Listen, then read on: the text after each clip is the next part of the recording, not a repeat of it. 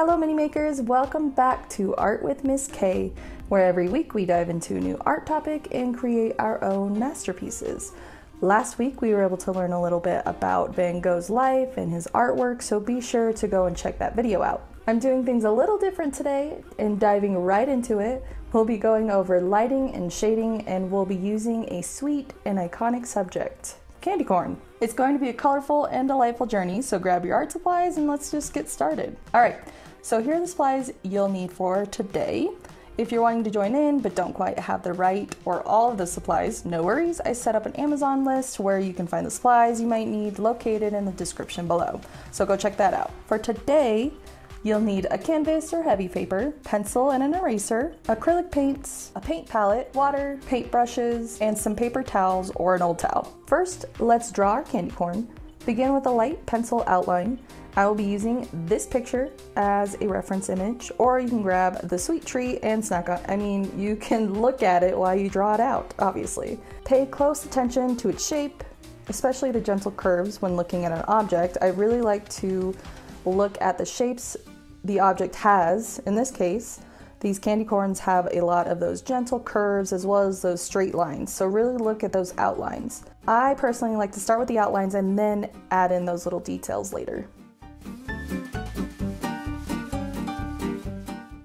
If you didn't catch it at the beginning already, we'll need white, orange, yellow, and a smidge of black paints today. Now, before we dig into this color, know that lighting and shading are essential concepts in art.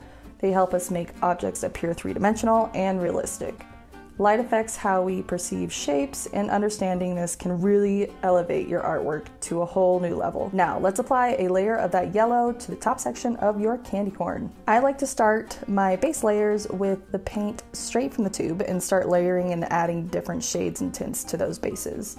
Every artist has a different process, so if you want to start with a different color or lighter tints, please feel free to use your own process if you'd like. Move on to the orange.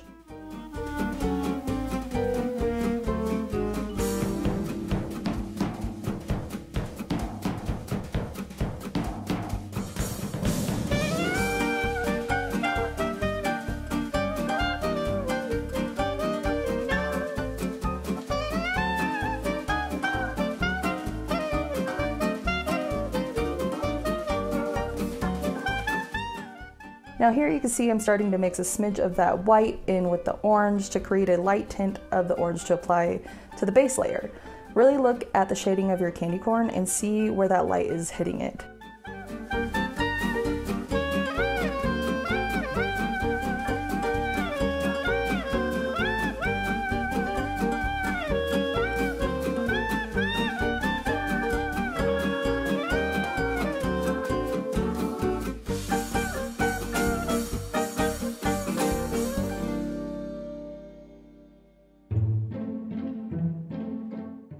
And again, I'm mixing up another lighter tint of orange to apply on top of that orange. And really you're going to use that process until you achieve that desired look. It may take some time and a lot of practice, but this is what we're here for. And adding layer after layer is really easy to achieve with acrylic paints, which is why I really love acrylics.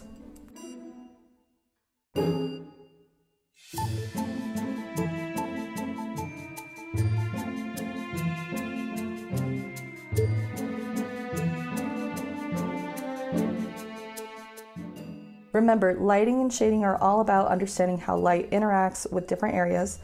So when you're looking at the colors of your candy corn, really look and see the shades of the oranges and the yellows and what color the light is making it give off.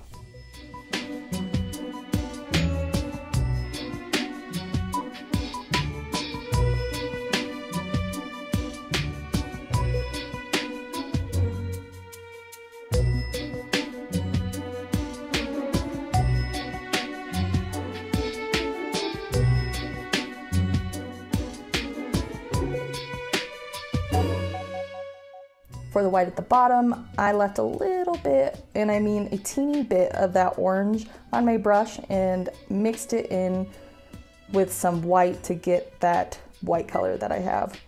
My reference I used doesn't look completely white, so I wanted to give it a little extra color.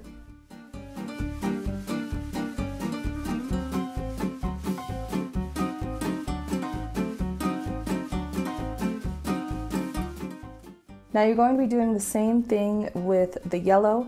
Mix that base yellow paint with the white. Only a little bit of white will do the trick. Slowly add in white to your color as you go about adding lighter and lighter tints, or layers of tints in this case.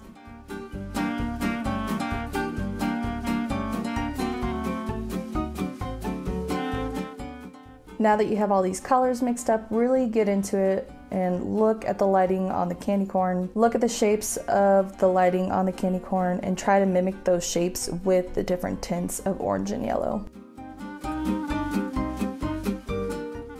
Again, I really like to break things down by shape when I paint or draw.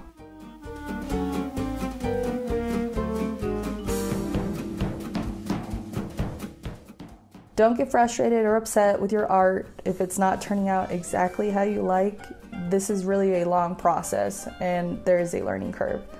I could have personally spent another 2 hours on this, but really didn't have the time.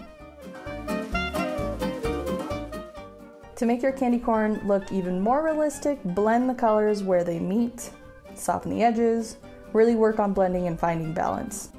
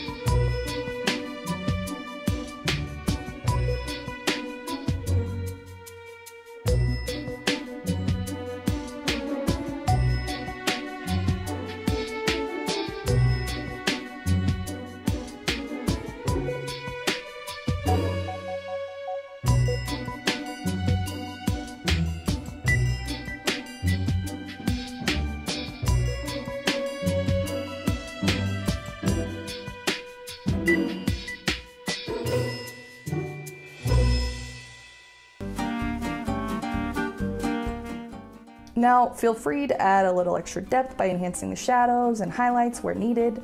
Take your time to make it just right.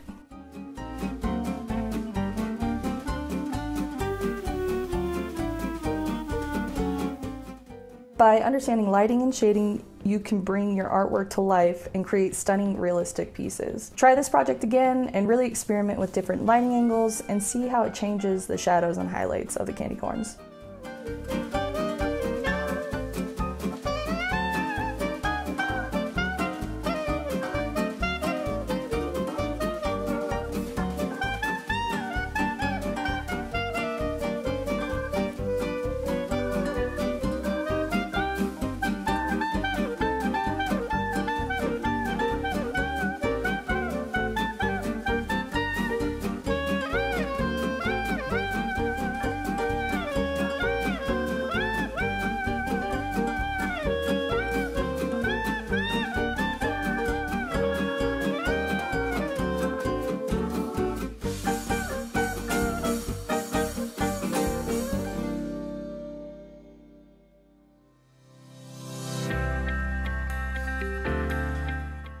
Thank you for joining me today. I hope you had fun exploring lighting and shading with our delicious candy corn.